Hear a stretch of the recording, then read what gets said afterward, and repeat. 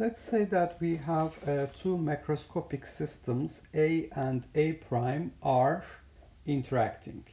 So I have some sort of interaction between systems A and A prime. And we're going to talk about the nature of the interaction that can occur between these two systems. And the total system, A plus A prime, which I'm calling A star, is isolated, and therefore we can have energy exchange between A and A prime, but not between A star and the environment. So A and A prime can exchange energy because they're in interaction, but A star is isolated, so A star cannot exchange energy with the environment. And we form an ensemble of n similar systems for A and A prime in interaction, as you can see here.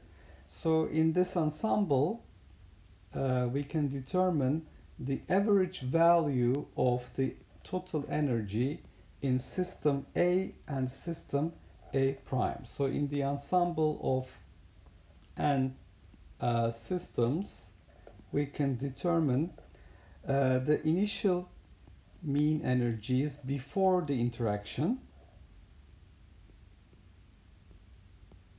So that would be EI bar and EI prime bar, and final mean energies after the interaction, E final bar plus E final prime bar. So this is after the interaction between two systems, A and A prime. Now, since we have E star, which is E plus E prime, is a constant because A star is an isolated system, we can write for the total energy before interaction, EI plus EI prime bar, this must be equal to the final mean energy, total mean energy after the interaction, because these are fixed to be E star.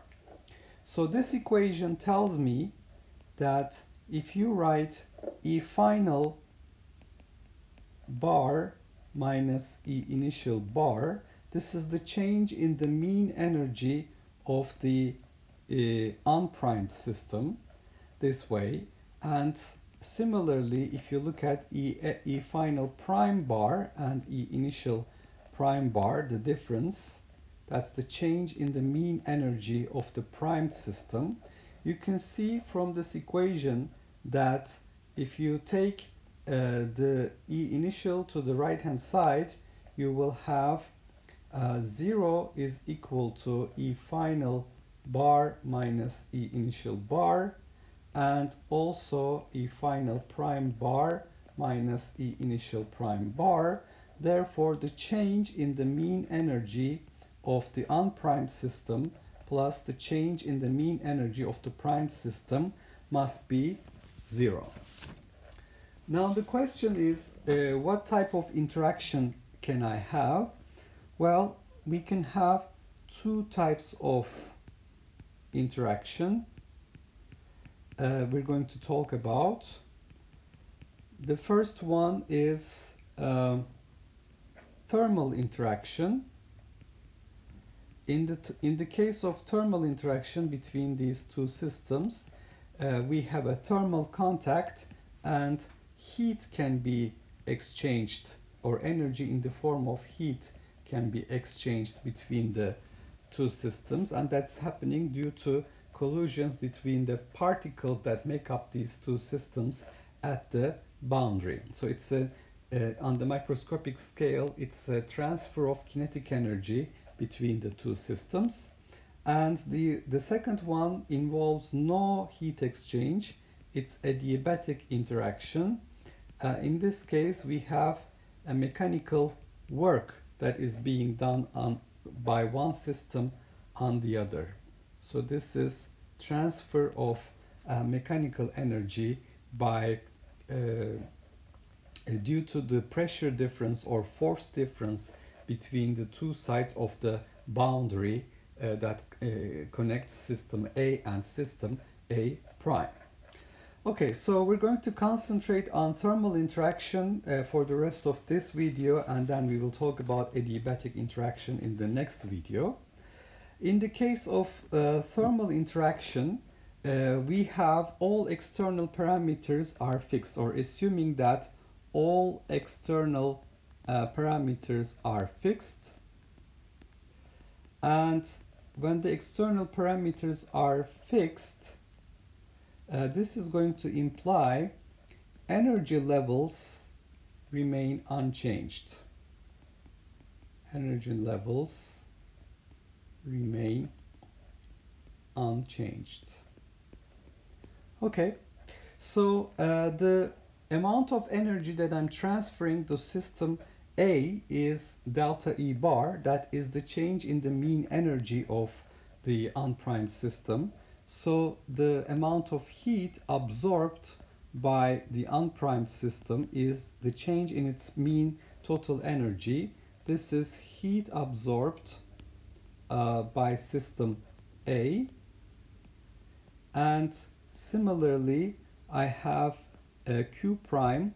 The change in the mean energy of the prime system is heat absorbed by A prime.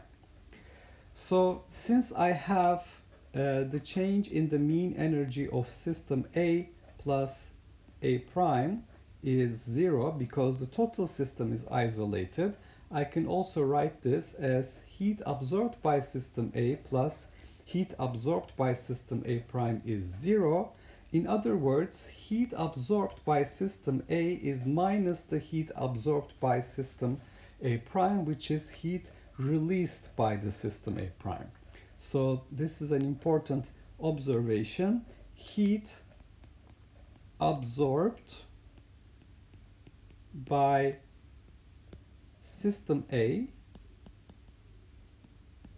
is equal to the heat released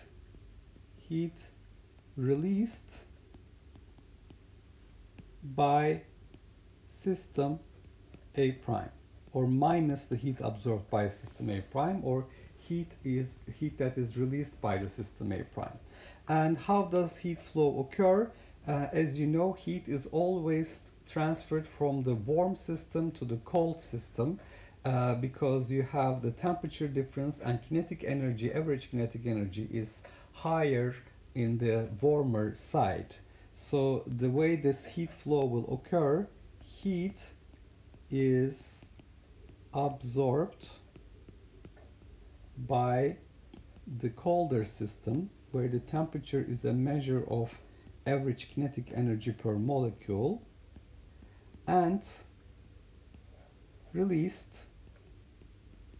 by the warmer system, which has a higher average kinetic energy per molecule. So if the heat is absorbed by system A, that means A is colder than B. Okay, so let's put as an example here. If Q is positive, Q prime is negative, that means temperature of system A is less than temperature of system A prime, so that A prime releases heat in order to reach the equilibrium with system A. Now, I want to demonstrate this for an example. Let's say that we have system A is a single spin 1/2 particle in a solid, and system A prime is a hot liquid. So there will be energy transfer from system A prime to system A. So looking at the energy diagram here, energy level diagram, there is an external magnetic field that I'm applying on this system. This is magnetic field B. but since the external parameters on the system are fixed, so before the interaction I have the same magnetic field, and after the interaction I have the same magnetic field being applied on the system. So this magnetic field sets the energy levels of the single spin system. It's plus mu 0b or minus mu 0b, and the probability, let's say, of having an up or down moment energy plus mu 0b is 0.1, or having an up moment and corresponding energy minus mu 0b, probability is 0.9. Now if I add energy to this system by transferring energy in the form of heat from the hot liquid to the single spin system, this is not going to affect the energy levels because energy levels are fixed by the magnetic field B. However, the probability of occupancy of these energy levels will change.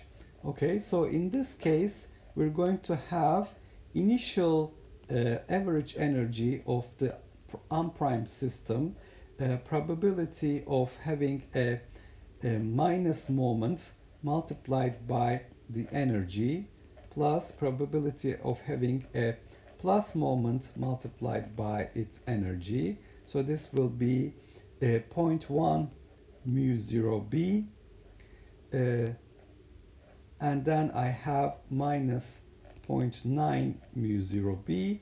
Average energy is minus 0.08 mu 0b. Now, since I'm going to have delta E bar positive, E final bar has to be greater than E initial bar. So I look at E final bar. It is now 0.4 mu 0b and minus 0.6 mu 0b minus 0.2 mu 0b. So what is the change in the total mean energy of the system? Minus 0.2 plus 0.8 mu 0b, which is 0.6 mu 0b. Indeed, positive energy is transferred from the hot liquid to the cold spin 1/2 particle that is embedded in the solid, and it's going to be the thermal interaction between the system A and A prime, single spin 1/2 and hot liquid, causes a change in the probability of occupancy of the energy levels, not any change in the energy levels themselves. Okay, so basically we have demonstrated that thermal interaction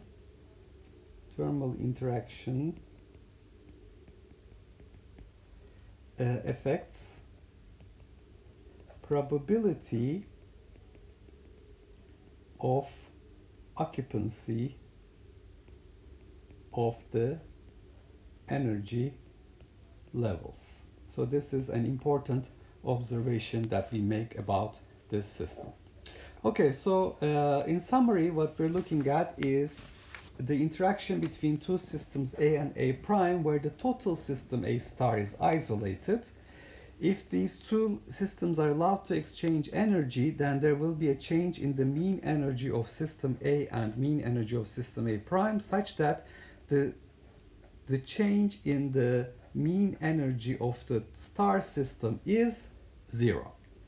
There are two types of interaction: thermal interaction, where we have energy transfer in the form of heat, or adiabatic interaction, where we have energy transfer in the form of mechanical work done on any of these two systems. So at the moment we are concentrating on thermal interaction. With all external parameters fixed, the energy levels remain unchanged. The heat absorbed by any system is the change in the mean energy of the system, so that the heat absorbed by system A and A prime in interaction add up to 0. And if the heat is absorbed by a system A, that means it is the cold system, and the heat is released by system A prime. That means it's the hot system or warmer system. This happens due to a temperature difference, which corresponds to, on the microscopic scale, a difference in the mean kinetic energies of the molecules. Now we have demonstrated this for a single spin 1/2 in interaction with a hot liquid, where we see that the external parameter magnetic field is fixed, and that gives us the energy levels plus mu0b and minus b0b. However, the probability of occupancy of these energy levels change as a result of interaction. So the case that I'm showing in A is before interaction, and the case that I'm showing in B is after interaction.